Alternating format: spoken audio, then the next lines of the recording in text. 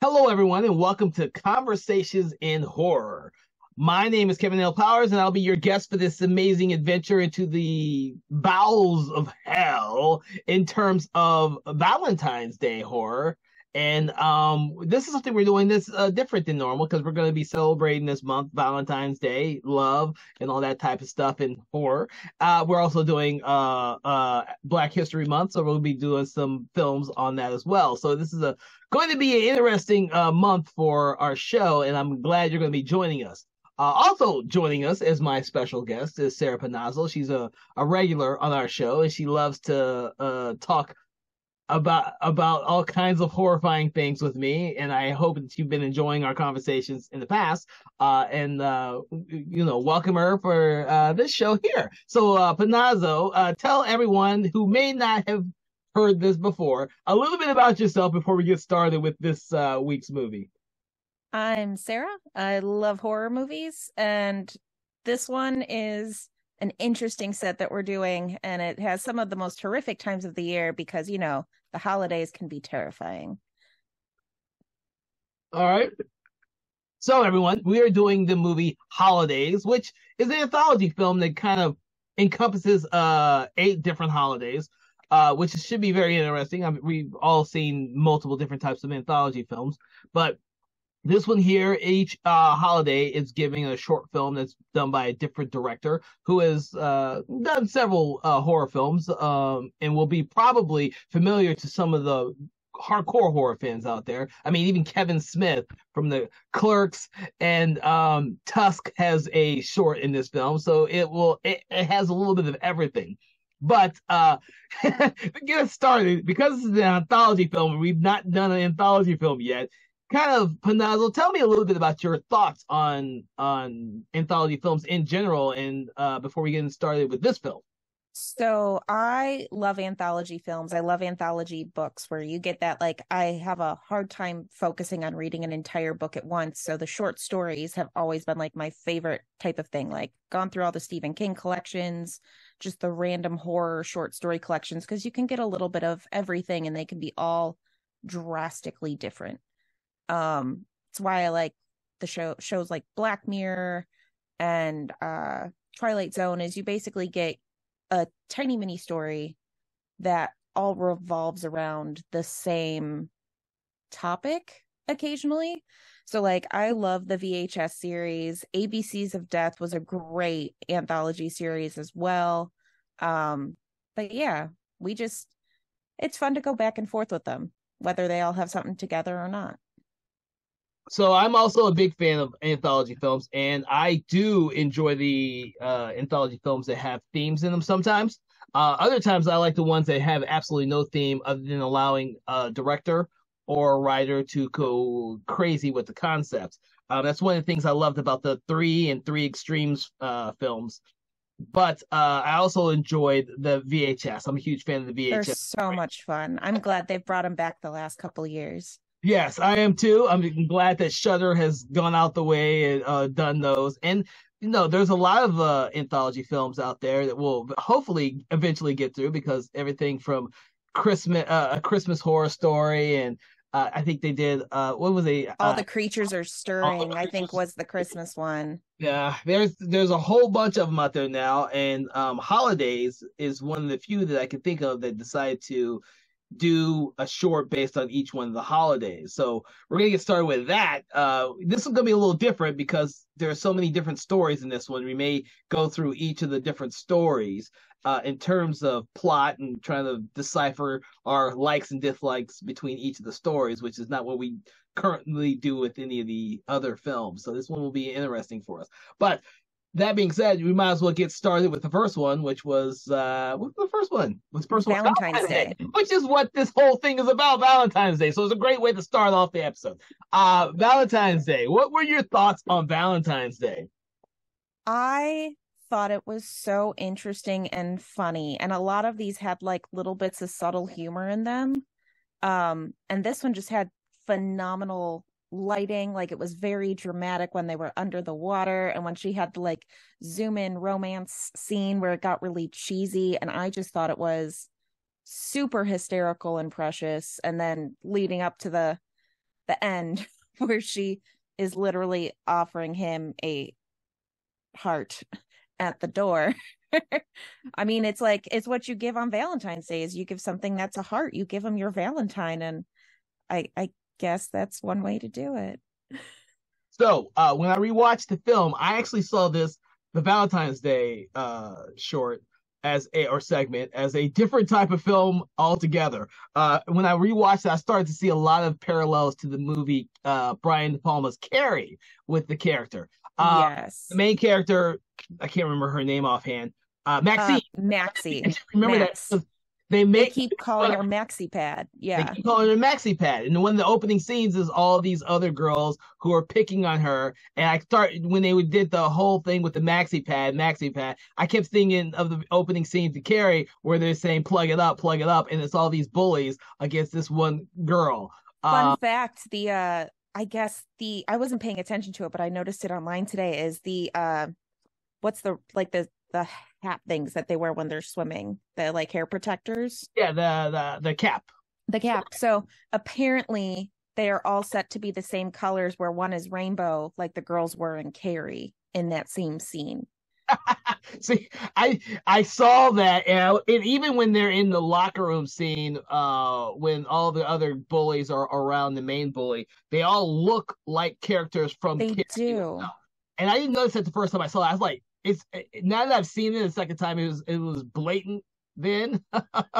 And which makes that segment a little bit more enjoyable to watch, or some of the Carrie references to the Brian De Palma version versus the other versions that have been made since then, because it's been remade, I think, twice now, and a sequel. So yeah, because I mean, like that zoom in of her face, when she's like the love struck teenager, where it's very manic. That's also very similar to that one shot in Carrie where she's like smiling with the crown on at the dance, and she looks so manic no matter what.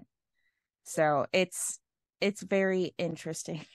well, you bring up something else, the way it was lit. And there's a lot of red in this film. Yes. Goes with Valentine's, and then the swimsuit costumes, and of course when they're running, when the main bully and Max are running through the woods, the main bully has the red bow in her head. The red plays red is everywhere. And it actually does in some of the other ones too. Color does too. But this time when I watched it, I was very I noticed a lot of these details that I didn't the first time I watched it. And that's what made this film a little bit more enjoyable, is because some of the stories in and of themselves are not the best stories. But some of the concepts that the filmmaker used to bring the story across were actually very interesting. Yeah, and speaking of similarities between the couple, I never realized until I started taking notes how many of these stories have like the missing father aspect, which don't know why, but cool. It brings up something. I would kind of wonder if any of the filmmakers were all together in terms of trying to figure out the stories, and if there is any type of link between the stories. I know sometimes that does happen, but not always. I know with the Three Extreme movies, there is absolutely no link whatsoever to the filmmakers. They all had a complete control over whether the heck they were making, and then they just threw these films together, mostly to show a filmmaker from different countries. So each segment is by a director from a different country, whereas this one, there are segments that are from the other countries, but I wonder if there was any type of cohesiveness between all the filmmakers who put it together. Yeah, I could find very little about like the actual making of this, and I don't know if it was like they reached out to everybody and said, hey, this is your theme, this is what we're doing, or if they just happened to find people who were making holiday themed shorts and just requested them to send them in. Well, the quality between all of them are completely different. Yes. We haven't gotten to my boy Kevin Smith's film yet, but his seems like he just did his on the weekend. Yeah. Whereas something like this one, you had to have a lot of cinematography and color and stuff. Yeah, you had a lot of production quality compared to the Halloween one. Any other thoughts on Valentine's between before we move on to the next one? The only other big thing that I got from this was that the two directors from this just did the newest Pet Cemetery, the one in 2019. Oh, nice. So it was interesting. I did a dive for each director, and all of these people were pretty unknown in 2016. They've done a couple of little things here and there, but then a lot of them only recently hit it big with like A-list, B-list movies. Mm. I'm not surprised. Kevin Smith was the one I knew the most of when I originally saw Yeah, and I think that's why I originally watched it, is I knew Kevin Smith had a thing in there, and I definitely stayed for the other movies.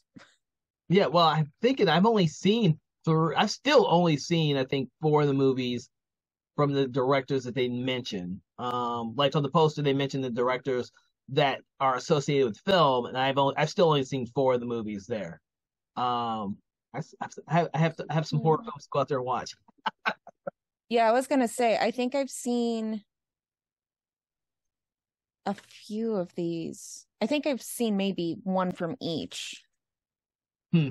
So, if for those who have never seen the poster for Holidays, they advertise it by the directors of Dracula Untold, Dark Hmm. Skies, Tusk, Starry Eyes, The Midnight Swim, The Pact, and Some Kind of Hate.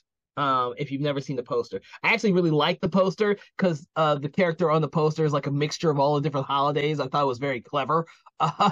um, it's for me, it's the biggest selling point of it. I think when I heard about the movie, I just heard about an anthology film that's encompassing all these different holidays. It's like, okay, another anthology movie. But when I saw the poster, it's like, oh wow, this is kind of cool. Let me check this out. Some of these films I've heard of, I've actually heard of all of the films, but only some of them I'd seen. I think the only one I had not heard of before actually viewing the film was The Midnight Swim, which I still haven't seen yet, but I need to go out there and watch it, I guess. Yeah, like I said, like there were some directors who before this hadn't done much, but then afterwards they've done quite a few things. Yeah. So I was pleasantly surprised with some of these. Well, that's good because I know that in theory, a lot of anthology movies start off like that. I mean, what was it? ABC's of Death used tons of no name or relatively new directors to direct each one of those little segments. Yes. I think that's a great stepping stone for a lot of directors who are just trying to find their feet in the door in terms of getting real jobs.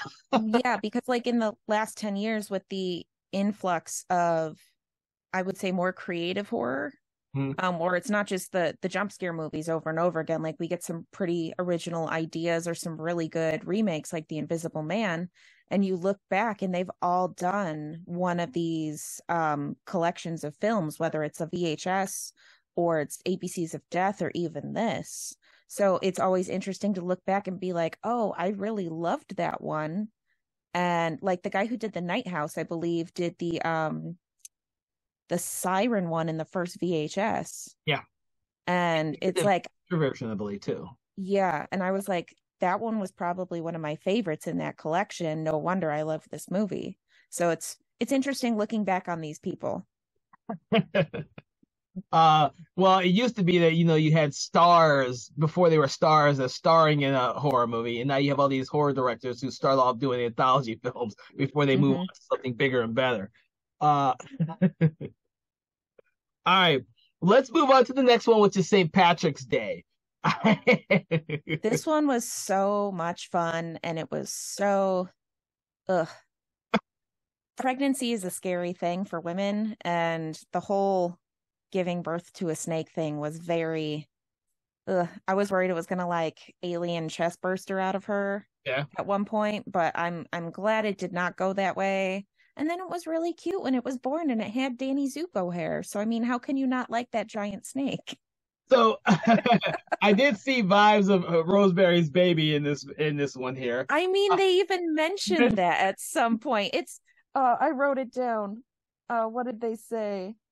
Have you ever seen Rosemary's Baby? Well, replace baby with reptile. Rosemary's Reptile. And it's one of those things where when I saw the film the first time, I thought it was really creepy because the little girl is freaking creepy as hell. Uh, she's really creepy as hell, and the idea of them using the snakes and visually there's the snake pattern, and with the ropes and everything like that. Yeah. It was really cool. But you're right. By the time they get to the very end, it becomes this cute little movie with with the Yeah. baby. In the forest, the forest with everyone dancing around with this giant snake. I hate to say that I hope that she went back together again after giving birth to a freaking 15 feet snake. But it's one of the more unusual endings to the stories in this anthology. Most of them have not so good of an ending. Yeah, like this was a very happy ending where they were like, well, she'll never love this child. And she's like, no, he's beautiful. Well, because she only wanted a child, she now got one.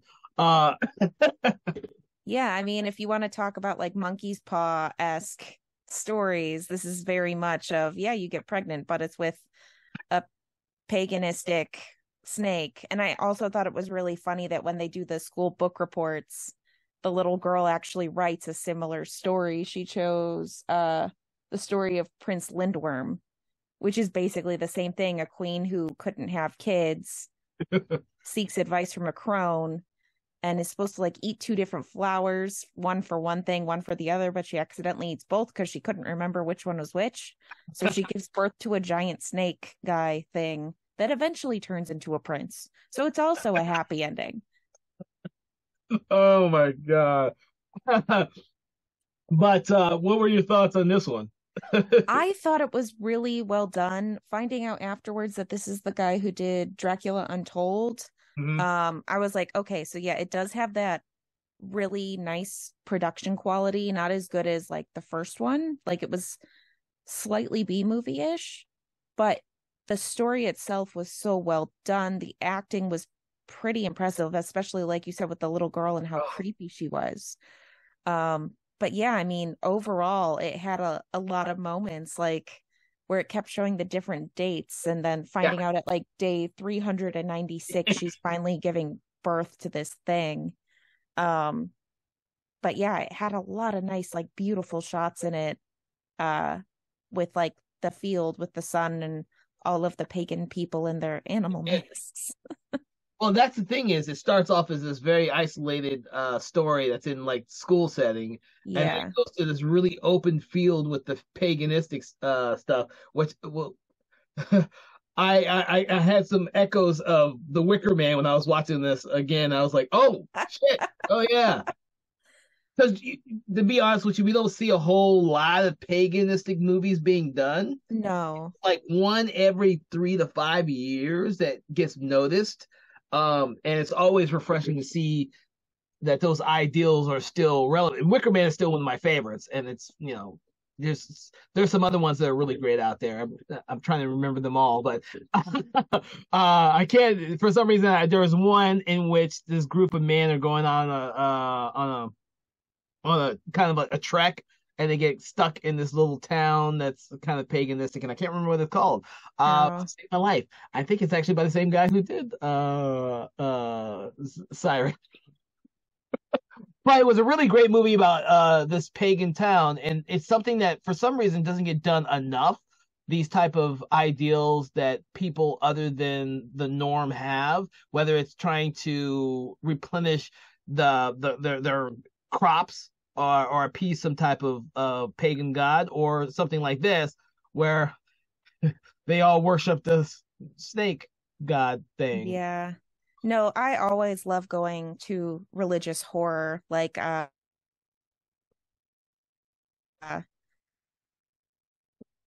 because I grew up like Catholic Christian and seeing the equivalences between vampirism and the rising of Christ on Easter is a very interesting concept. But yeah, like Saint Maud, I mean, you get into like the Omen where you get that bit of religion in there. It all gets to be very interesting, especially when you can look at it from other religions. Mm-hmm. So the thing is, you bring up a nice element that I keep forgetting about is that at the end of the movie, you see the girl in a Christian school about to do the same thing to a nun. Yeah, I think it's a nun. Yeah. So, yeah, very, very interesting that you brought that little religious aspect up. All right. So, what was the third movie? The third one was Easter, which is probably my favorite because, yet again, it is religious horror in the best way possible. Because, Uh, as a kid, you don't understand the difference of, well, what does the Easter bunny have to do with Jesus coming back from the dead? And the little girl talking about it, where she's like, are they the same?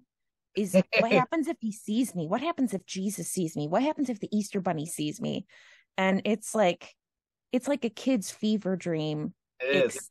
It's so, and the fact that it's hinted at that the dad disappeared the year before because of the same thing is really terrifying.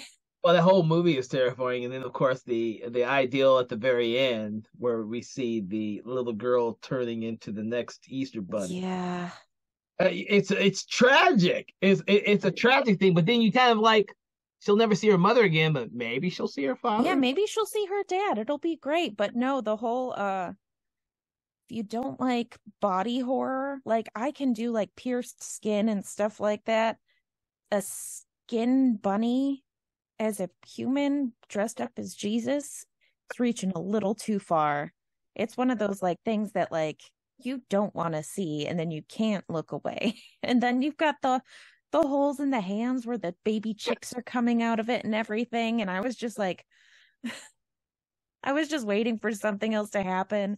And then she just like looks through the hole in his hand Yeah. and transforms. And I was like, ugh.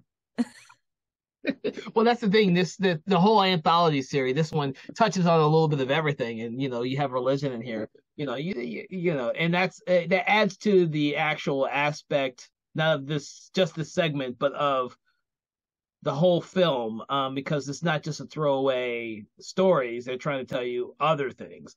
St. Patrick's Day has this whole thing about paganism, Mm-hmm. and pregnancy, and a woman who couldn't get pregnant before then, and of course, the first one, Valentine's, is a bully, or a woman who's being bullied, and the one teacher who decides to give her a little bit of what's the perfect word for that, attention, Mm-hmm. thinking it's not too much but enough so that she's not completely bullied, because he could have stopped the bullying at any time. Well, and that's one of the little subplots of that one is he doesn't want to stop the bully because the bully put together the talent show that's supposed to be the fundraiser for his heart surgery. Huh?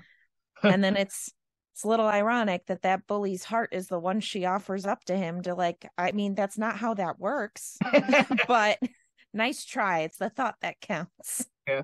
And the thing is, in Valentine, the coach is having a horrible relationship with his wife or girlfriend. I don't know if they actually tell you which is which. But there are, every time you hear them, they're always arguing about, she's not celebrating Valentine's on Valentine's, and she doesn't care about the fundraiser to fix his heart and shit. So, these themes that run through at least these three for right now, are very, they're not very, they're not items that could just be thrown away when you watch them. This is not just a film that's just trying to create scary stories. It's trying to, Yeah. They're not one-sided. They're multifaceted. there you go, not one-sided but multifaceted. Correct. All right, going from Easter, although I will have to say I love the fucking makeup and creature effects in Easter. It's so good. So good. This is a creepy fucking monster, and you would never think of that for a freaking Easter bunny. And it's pretty. I have to commend the filmmakers for that one. You're right. This is one of my favorite sequences, only because by the time you get to the end of it, with the girl transforming into the Easter bunny, and she's been told she'll never see her mother again. That's a that stays with you, because you don't actually see her final transformation. You just see her transform, and it's almost done. I would say animated style, really. Yeah. Shadows. And I thought that was a brilliant decision by the filmmakers. Yeah, I always go to the fact that everything's a lot more horrifying in your imagination, Mm. and the less you see, the better. Yeah. And you can only imagine how horrific her transformation is. All right. Getting on to number 4 in the film is Mother's Day. Day. All right. Tell me a little bit about what you thought about Mother's Day. Um, I thought it was an interesting concept. A woman who can get pregnant every time she has sex. But then you throw in the whole like witches coven, and you get the whole like maiden mother crone aspect of their little ritual. And then I was even shocked that they named the guy and the thing at the end as Montezuma and Montezuma 2, according to the credits. And I was like, I have no idea how this ties into Mother's Day, but okay, I guess we'll go with it. uh, I this is one of the ones I didn't care for as much. Um, only it's the story that's a visually interesting story, but I just Yes. I like the ideal of the woman who's 24 who every time she has sex she gets pregnant. But the idea that she goes to a place that is supposed to help her, but it ends up being a place for women who can't get pregnant. And that means there's some type of larger conspiracy at hand that sent her there to begin with. And I would think that her regular doctor, would have saw this more than just the 20 pregnancies ago or something. It just seemed a little bit weird to me. I would have like this one just was an odd one for me, and the fact that it's all about the Mother's Day aspects. I'm not sure because visually it's a really interesting film, especially when you get into the fact that it's all these women who are trying to do this weird little ritual, which I didn't figure out what the fuck the ritual exactly was because it just seemed like they were drugging her. She's pregnant. It's not like Rosemary's Baby where she was impregnated by someone else. So whatever ritual they're trying to do, they're trying to change the baby or something like that. Maybe I need to rewatch Yeah, it. like I wasn't no, I took it as a so like all the other women couldn't have children, so I was like, are they trying to transfer this woman's like energy to the other women so she can like transfer the child over, or what's going on? Um but yeah, I mean it's a beautifully shot piece. The ending, the payoff is not worth the entire plot of the story, and it's just the one shot cut that you're Yeah. like, what is this? Um, but I did think it was interesting that this director, she's pretty big on writing for TV. She's done a bunch of different pilot episodes that have gotten TV series off the ground. So she's been pretty big. Her most recent one is Lessons in Chemistry. But each of the witches in the coven have like a semi-decent acting career, whereas I think the most popular one out of them right now is one of them was the girl in A Girl Walks Home Alone at Night, which is also another phenomenal horror movie. And she's currently in the Snowpiercer TV show. But because I was like, I recognize these people, I just can't remember what from. Where from, yeah. And I love A Girl Walks Home Alone. So good. That one, yeah, that was so good. We'll talk about that one. We'll have to put that one on our list. Yes, That was absolutely. but yeah, I was like, it's good that you told me about this whole Montezuma 2 thing. I just thought it was fucking weird. With a giant full length arm came out of her vagina as she was Yes. giving birth to. I was like, that's because I really didn't want them to be sucking her energy out so that all the other women would be getting pregnant. I kind of did see the story going that way, and then it did this, and I was like, huh. Yeah, like I don't know if they were going to like Montezuma's Revenge or what they were going towards, because you see that in quite a few different movies where you get like an Aztec god or goddess coming out, but this coven didn't seem like that kind of religion. I wasn't sure exactly what they were going towards. I didn't either. Like I said, I could have. My ideal behind what they were doing is that they want this one woman that comes in their midst who gets pregnant every time she has sex. They're trying to. I really did think they was going to siphon off that energy to all the other women who were at this camp, and it would be something else. Uh, so you're right. The payoff for me in this one didn't really gel. This is why this is one of my what I think is the weaker ones of this whole anthology. But like I said, I could watch it again and see a different aspect later on if I was to rewatch it again.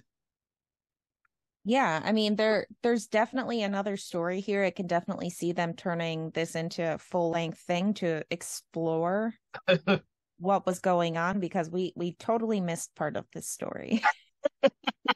It was left on the cutting room floor. So if the filmmakers are listening to us, I was like, there's something missing for this. It just didn't something didn't fully Yeah. gel. So okay. All right. So the fifth one we'll go to is Father's Day. Uh what did you think about Father's Day? I really enjoyed this one. It was quite haunting. It was quite different from the rest. Mhm. Because you just get these beautifully framed shots of this woman. Like at first I thought she was being stalked, and that's what the package was. And then it turns out it's a recording from her dad made on the day of the last day she saw him, to the point that she hears herself as a child in the recording. Um, and I thought there were some beautiful shots. There's the weird thing with the eclipse going on that it's like, okay, so this is like a weird, it's another weird god goddess thing or some kind of um cosmic monster. Mm.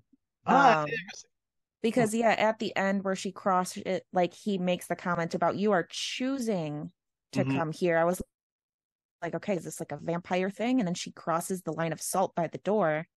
And it's like, okay, something is being kept in here. And I don't know if it's him or if it's the thing he went to go see. But Ah, it is such a beautifully shot piece. And I thought it was really funny that she's actually probably one of the biggest actresses in this movie. And the dad who's recording it is Bert from Tremors. yes, yes. So I didn't put that together until my husband mentioned something and I was like, that changes all of this. This is definitely a comedy now. So I have to add this. The only reason why I recognize that now is because I literally just watched Tremors like 3 days ago, and then I watched this one 2 days ago. I was like, wait a second, these voices are familiar to me. So it's funny that you actually caught it too, because I didn't catch it the first time I saw it either. But I only caught it because I literally just watched Tremors like 3 days ago. Yeah, and then I've seen her in quite a few things apparently. So she was in Doctor Sleep. She was young Lorraine in Insidious 2. She's the lead in The House of the Devil, which is another beautifully shot Oh, film. love it. She's in The Burrowers, I Trapped the Devil, and then she did 2018's All the Creatures Were Stirring. So she's done quite a few horror movies. Um, but yeah, I gotta say it was one of my favorites just because of the way it's shot. It's Mm. just a beautiful piece. It's very heartfelt. I was waiting for the mom to be on the phone and be like, "No, we had a funeral for your dad. He's dead. Who the hell are you talking to?" But Yeah, well, the thing is, until you mentioned it, I didn't even think about that being at the doorway where she crosses into the house to be salt, and that changes my ideals about that whole thing. Um, I don't know what the eclipse is for, but hit on something that was very interesting to me in regards to that could be some type of otherworldly god, something like that. When I rewatch it again, I'll have to keep that in mind because that's actually very interesting to think about. Because the two times I've seen the movie, it's like, why are these images of the eclipse? yeah, I wasn't really getting it. I thought it was visually cool as shit.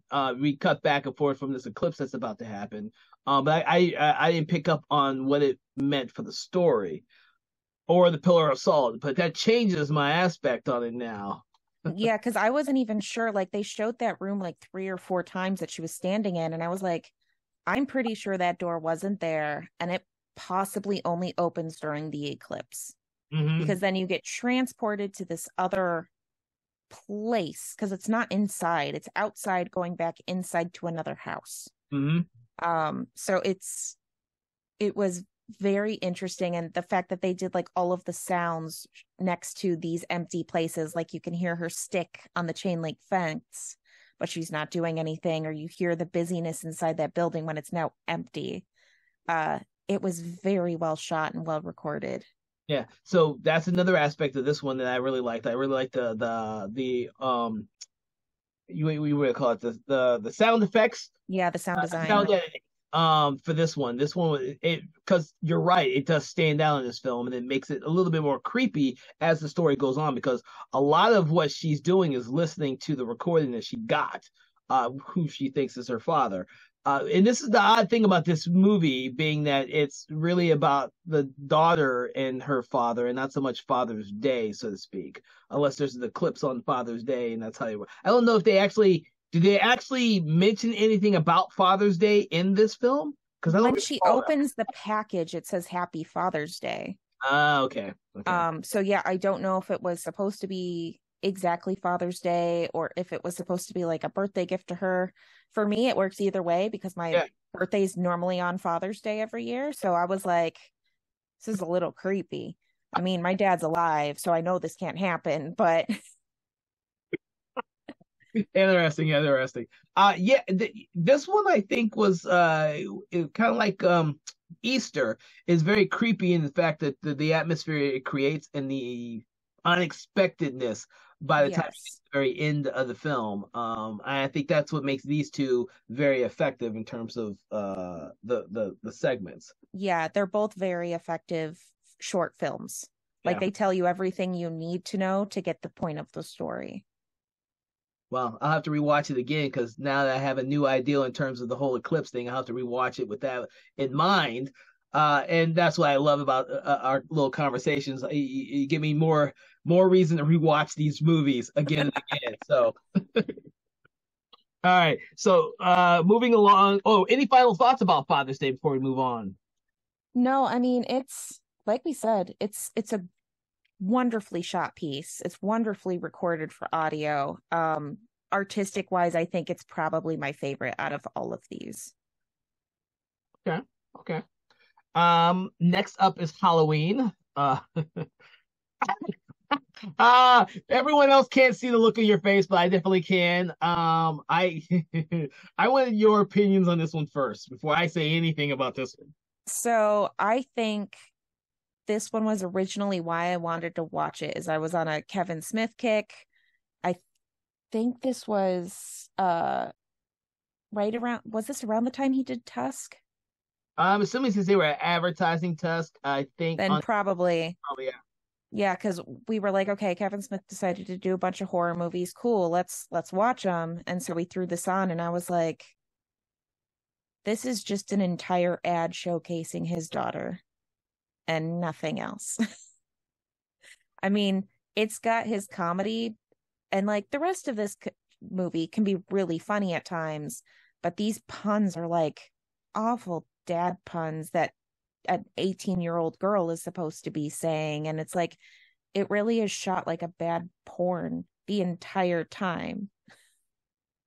So I think it's supposed to be shot like a bad porn because it's it's the whole porn cam thing. I It's think it's not porn though. It's it's just a camera. but because they're cam girls and Ian's supposed to be the pimp that with ponytails. This I'm sure Kevin Smith had an ideal for what he wanted to accomplish in this film. Uh I don't think the comedy hits the way it's supposed to hit, and I'm not sure if that's because of the writing or if the delivery. Because a lot of this seems like it would have been something in a bad 80s porno film, Yeah. not something in the film that would be made nowadays. Well, and it's also like a bunch of actors that are friends with him, and that he's like one of the girls, I think it's the one who's dressed up as Dorothy, was actually a PA on a couple of his films. And now she's a production manager, production supervisor for film. But and then like the guy is the creator of Epic Mealtime. And I was like, oh, that's where I know him from. I couldn't see past the douchiness. Yes. I can't. The ideal by the end of the film, where the three women get their one up on their pimp. I'm gonna say Yes. pimp in. And then they take over the business. I like that aspect of the story. I didn't really like the way to get to that part of the story. I thought the actual concept between the three girls, which is the coven of Yeah. as described in the little The cartoon. Watch. cartoon. Yeah, I thought they were going to lean more into that. And so I was really disappointed. And especially after, like, this is a couple years after Trick or Treat came out, which is probably my favorite anthology of all time. I love that. The Rules of Halloween. Like, I don't think you can live up to that with especially this short. Yeah, I think if this one had been given a little bit more time and Kevin Smith had been allowed to kind of extrapolate his ideals into a longer form, with I hate to say this out loud, but actual actors, I think it would have been a much better realized film. That being said, as of right now, it's one of the weakest in the anthology, which is the number one reason why I kind of wanted to see it was his film, and it ended Yeah. up being one of the weakest in the entire film overall. But it is funny. It is funny that the three ladies get over on their pimp by putting a vibrator up his ass and gluing his ass shut. Gluing it shut and then attaching it to a car battery. Because what better way to do that? And I'm sitting there like, they'd have to be like smart engineers to be able to rig that. That's not something anybody can do because it's not like you just plug it into the car battery. So this is like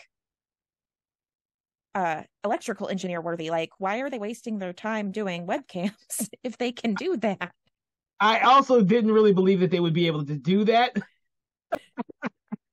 All the dialogue leading up to that does not make you think that they could do this. Uh, No. plus, plus, you're right. The douchebaggy, and you would think even if his ass was glued together, he'd just pull the fucking vibrator out, or Yeah. the cable going to the damn They vibrator. literally give him a knife. Like, okay, so you might be electrocuted or you're going to be vibrated in the ass until you die. Yeah, Like, when I was rewatching it, the actual logic behind the whole story kind of just got thrown out the window, and I was like, oh god.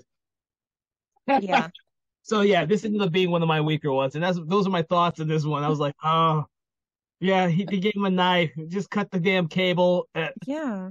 It's like, go to the hospital, have them open your ass up, take the vibrator out or And something. I mean, like, the way that super glue works, I get he might have a very hairy ass, which would be quite painful, but like, people get waxed there for those reasons. And if he actually had on the sign, like, no bush on the tush as one of the rules in the house. So it's like, if he followed that rule, it wouldn't be an issue. You're right, I forgot about that. Oh my god. So we're laughing our asses off talking about the movie. So maybe Kevin Smith did achieve his goal, but Yeah, maybe he got exactly what he wanted. I mean, it's not Tusk because that is just horrifying. But you know what? I have not seen Tusk yet. I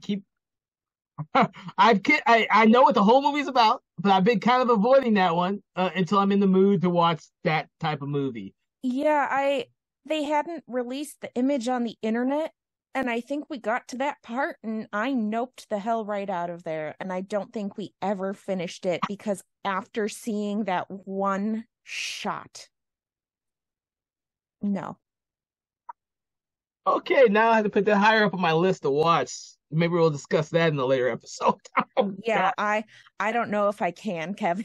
Oh well, I'm not gonna say anything bad about Kevin Smith because he has done some excellent movies, Oh and yeah, even absolutely. some of his horror films are really good. Yeah, he's That just one, not who I think of when you talk about Kevin Smith. You think Clerks and All Rats.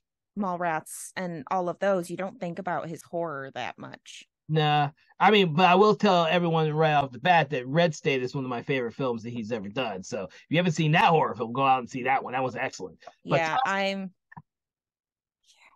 no, I love Jay and Silent Bob Strike Back because, it's got Mark Hamill in it. How can you not like it? I forgot about that. Oh my God, I haven't seen that in forever. That is an excellent movie too. That and Dogma, another weird religion movie that's done so well. Oh my God, yeah, he needs to do. I think he needs to do more horror stuff. He seems to like it. Yeah, Hopefully, he'll do some more. Red State is I thought was great. Tusk. I like body horror, but the image of Walrus Man, yeah, I have to be in the mood for that one. Sorry. This one I could take a little bit more with the vibrator up the butt. I actually think the guy Ian deserves the vibrator up the butt. yeah. But yeah, that's my thought on that one. I just as a Halloween segment, I just didn't think it worked as well as it No, especially considering the Halloween when people it think of was like I said earlier. It was yeah. Anthology films, people thinking about Halloween, there have been so many great ones out there that you needed to up the ante on that in order to be effective. So, yeah, like Christmas and Halloween are the two holiday anthologies people most do. yeah. So, All right, moving on is speaking of which, is Christmas. all right, Christmas. Now, this one I actually liked only because I love Seth Green and him playing the underdog in this one was actually kind of funny. Yeah, I love Seth Green. Like going back to like anything he has been in. I think I've seen most of his work because, as a kid of the 90s, he was in everything. Everything. I did think it was funny that his real life wife is the wife in this. Oh, I didn't I know that I really. didn't know that until I looked up the cast and I was like, okay, that makes this 10 times funnier. It does make it funnier. Oh, I did not know that was his wife. That is so interesting. So I have to ask, so the goggles, you put them Yes. on, right? The kid sees what he wants to be, right? And then we see Seth Green with what he wants to be, and then he sees the perspective of the dead guy. Were we seeing his wife's perspective of her actually doing that, or was that what she wanted to do? See, that's the thing. That's the concept. It's supposed to be your best you.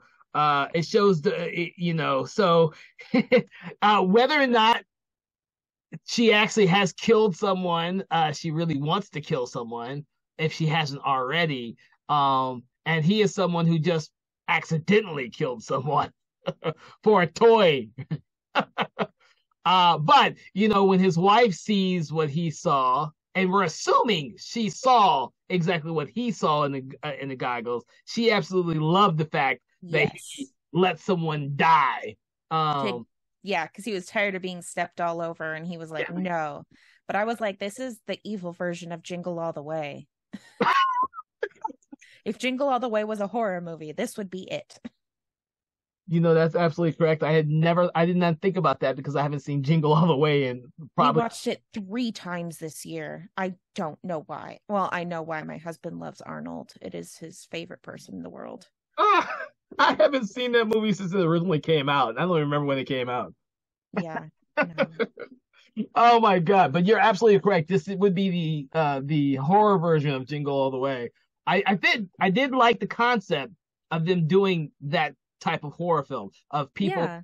racing for the It toy for their kids, and of course, Seth Green's character misses out and just reluctantly is able to get it from the guy who has a heart attack or something and eventually dies. Uh, Well, and then thinking, so this was back in like what? This was made in 2016. I don't think the Black Mirror episode was out yet that had a very similar thing concept. where everybody has the like eye goggles thing and it's the Oh couple yeah. having sex. And they're both seeing different versions of their favorite time. And I was like, it's an interesting concept because it could be a thing at some point. So I'm gonna go really old school. And I don't know if you've ever seen this movie, which worked on the same concept but a different way. It's the movie Strange Days that James Cameron wrote for Catherine Bigelow. No.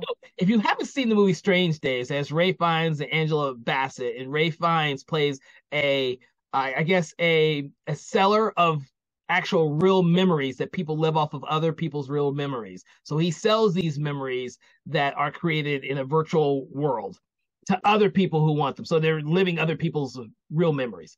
Uh and so obviously the concept is someone is wearing one of these squids on their heads that records a cop killing another person, and then they're all trying to get after this memory that's in Ray Fiennes' possession.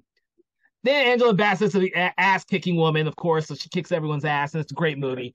Ray Fiennes in a non dramatic role, or he hasn't become Voldemort yet. So in the Harry Potter movie, so he's still relatively new. Most people don't even realize he's in the movie because he was a nobody. I think he'd only done the English Patient then. But the concept of people living out other people's fantasies in VR, or the concept of being able to see your real you, is what that movie kind of touches upon. And this was, I don't remember how old this movie's got to be, like probably almost 30 years ago or some shit.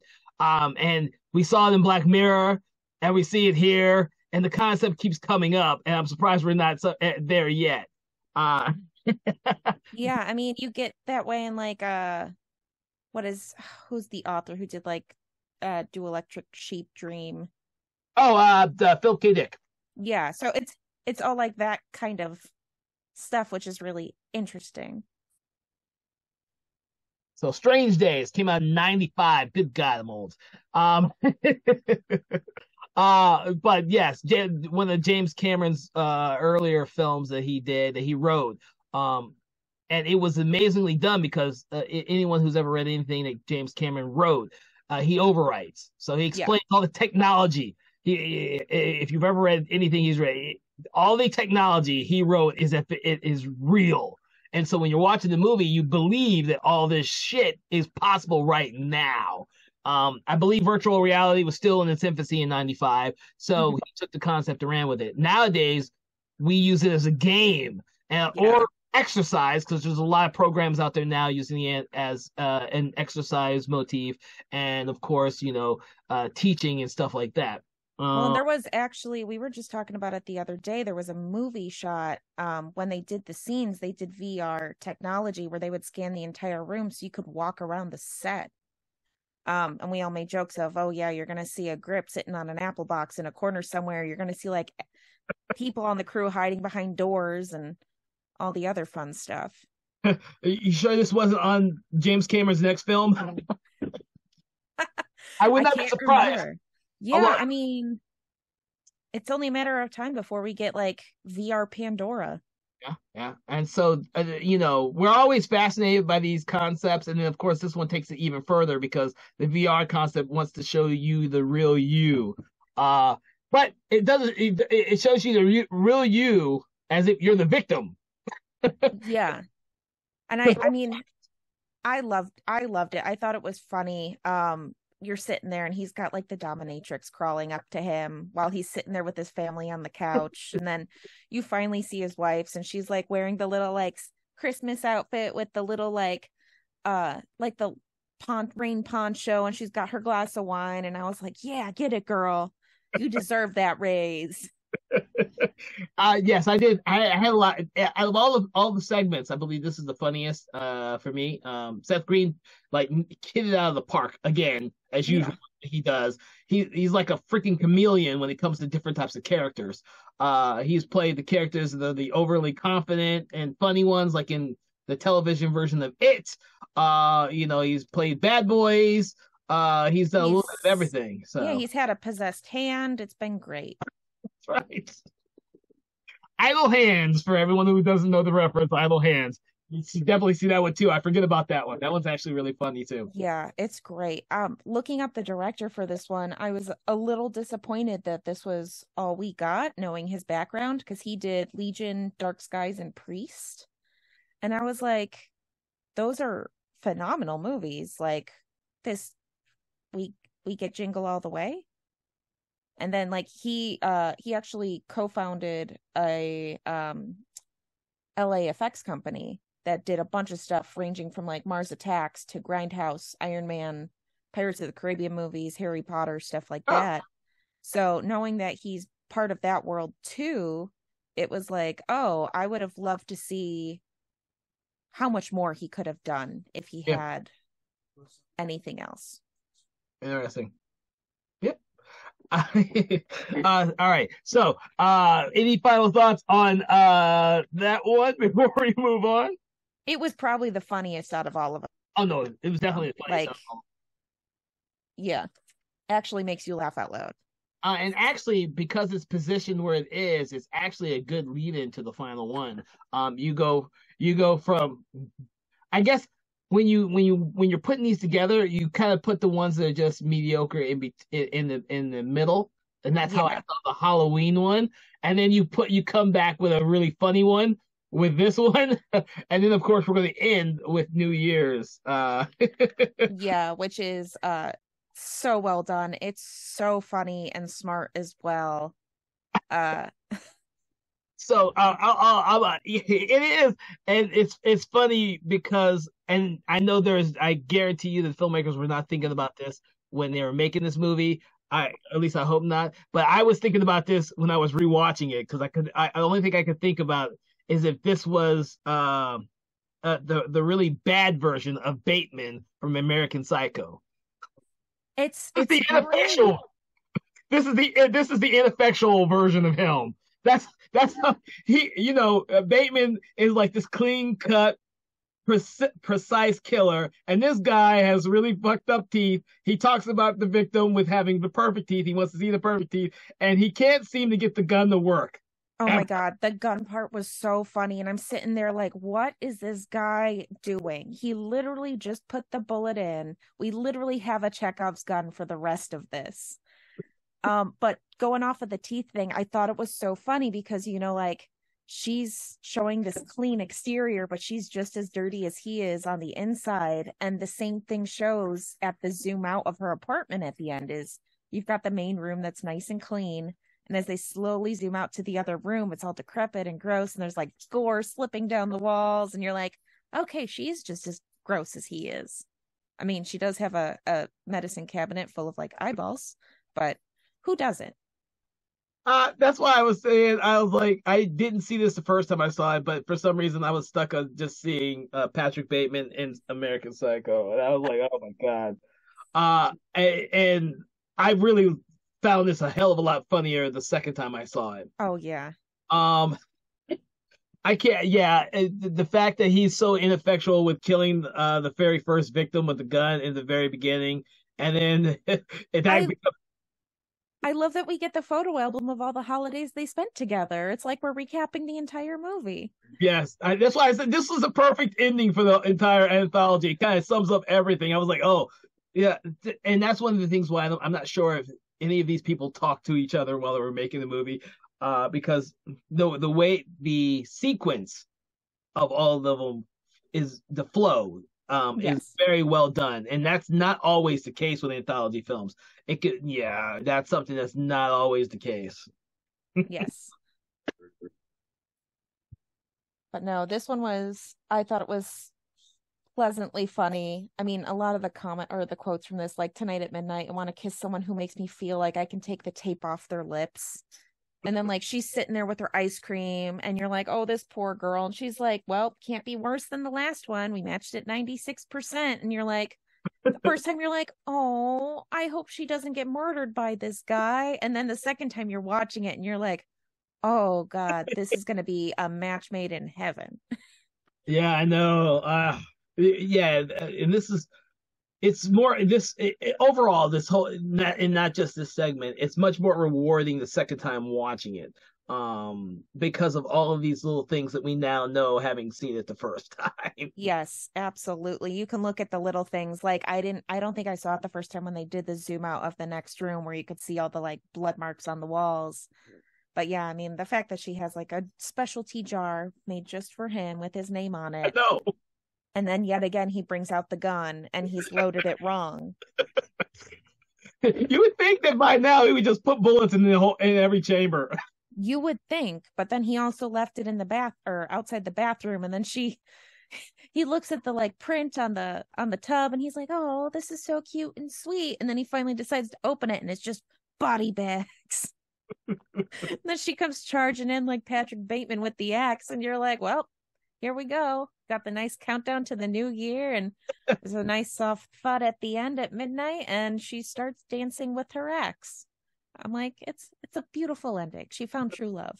It's a beautiful ending, not only to that segment, but I think the whole film as a whole. It really is.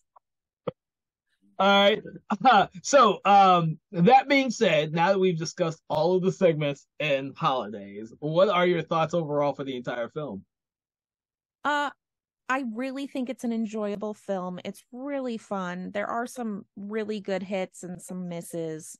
But overall, it's a great thing to experience. Okay, so I'm gonna lead out for this in the fact that I really think that the film does a really good job with where each segment is positioned in the film, which I have seen a lot of anthology movies. I've seen a lot of low budget ones and no budget ones, and the way in which these are in line, their order, their sequence, works really well for the overall film. Sometimes with ABCs of Death, I didn't always get that, but that's because each one of the segments are just kind of the filmmaker doing whatever the hell they want to do with that segment, and they don't have a lot of time. With this one, they all pretty much are about the same length. There are a couple that are weaker because you wish that they expanded them more.